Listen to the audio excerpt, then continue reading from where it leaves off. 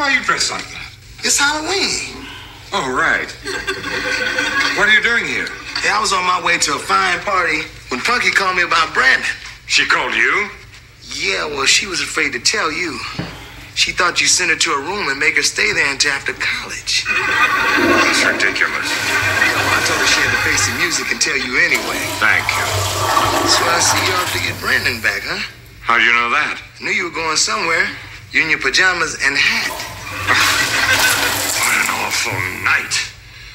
Do you know what it's like to walk 12 miles with two little girls, a 4-foot Rambo, and a dog dressed just like you?